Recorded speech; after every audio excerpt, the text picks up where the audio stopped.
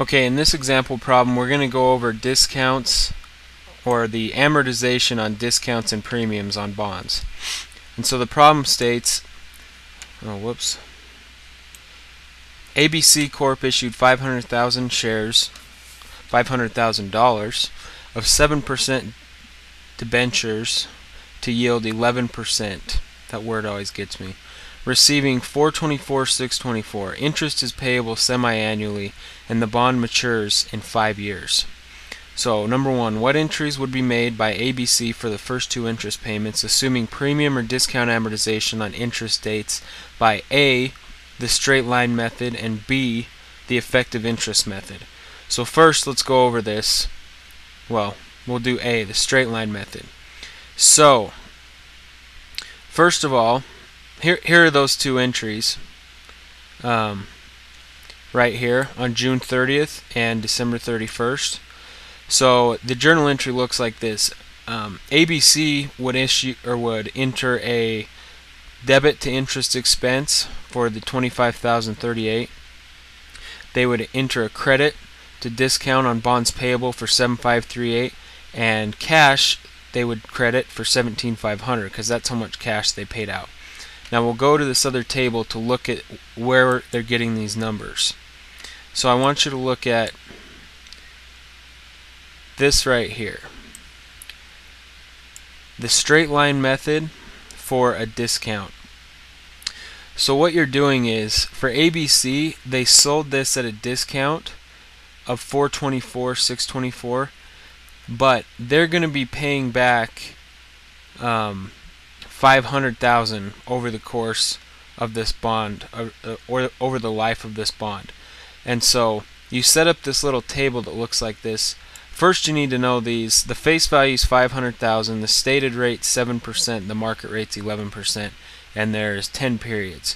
So for book value, all you do is you take this 500,000 and then you take what it sold for, 424,624. 424,624, and you subtract that from this, and you have 75,376, and then the 75,376 you divide by 10, which is the number of periods. So you have 75737. If we round that to to 0 decimals, you've got 7538. You'll see that's the number here. And so when you add this to the cash payment of 17,500, which is half of 7% of 500,000, that's how you get what the cash payment is, obviously. When you add this 7538 to the 17,500, you get 25,038. That is your interest expense. If we go back, you'll see the 2538 of the interest expense. Then your discount amortization is this number again, and you add this number to the book value each time.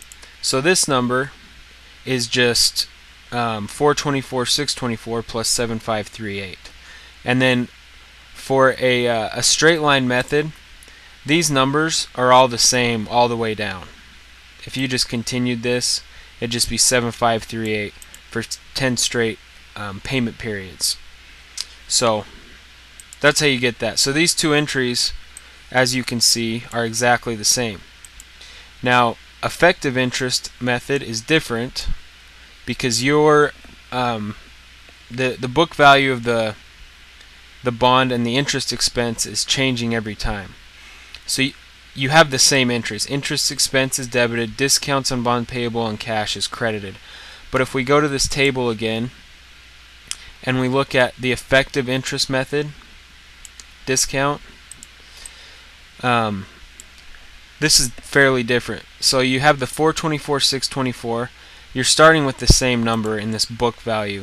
You'll see the table set up a little different. It really doesn't matter if you do it this way, but the big thing is to know what numbers you're subtracting from what, or what you're adding, or whatever.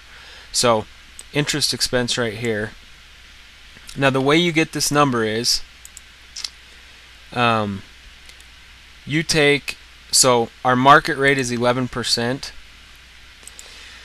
you take 424,624 and you times that by 11.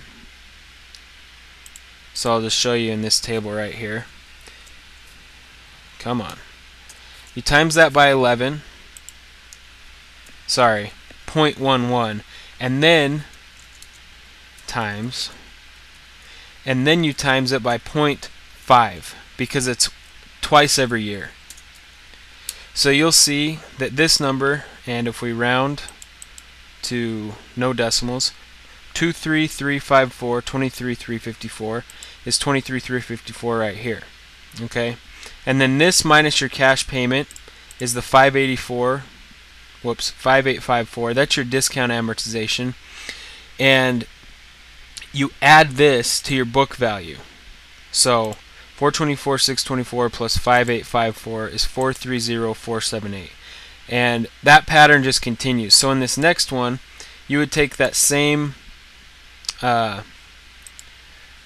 number, or you take your book value, times it by 0.11 times 0.5 again, and then you'll get this discount amortization. Notice this is going up each time because your book value is going up because you're approaching the 500,000 as you go down. And so these numbers change the whole time. So the effective interest journal entries change. Your debits and credits are the same, obviously. 23354 and 23676. So now we go to number 2. What entries would be made on the books of the investor for the first 2 interest receipts, assuming premium or discount amortization, blah blah blah, and he used the straight line method. So the investor's books are right here. Now he used the straight line method, so really all you do is you go to these straight line entries, and it's just the reverse. Interest expenses up here. Well, the investor is going to be crediting interest revenue for the exact same amounts. He's receiving $17,500 in cash because that's what you paid out. That's what ABC paid out. His investments in the bonds is 7,538, whereas the ABC's discount on bonds payable was 7,538, and his interest revenue, like I said, is the 25,038. It's exactly what their interest expense was. So that's fairly easy. It's just the reverse. And then we're going to see number 3, if the sale is made to yield 5%, so it sold at a premium of 543,760, what entries would be made by ABC for the first 2 interest payments using the straight line method and the effective interest method? So we have that done. Actually, let's show you the journal entries first. So at a premium, this is what your journal entries are going to look like. You're going to have interest expense. Oh, whoops, I only did one effective interest entry. These 2 are straight line. So you're going to have, on a premium, you're paying out the cash for $17,500, that's the same. You're debiting a premium on bonds payable for 4,376, and the interest expense is 13,124. So the way we get that,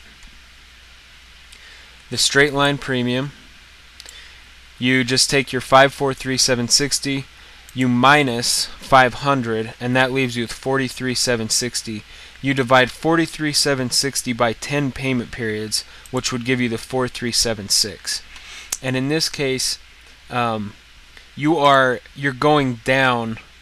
So you received this much, and you're moving down towards the 500,000 instead of gaining towards the 500,000 if it had sold at a discount. So at a premium, you start with the premium number and you're going back down towards your face value. So what this has to be doing then is obviously this difference in the interest expense, you're subtracting this from the book value each time. And again, with the straight line method, it's the same amount. Now with effective interest method, you've got the same debits and credits, but you need to move, it's just the opposite on this one. So you can see how that table works.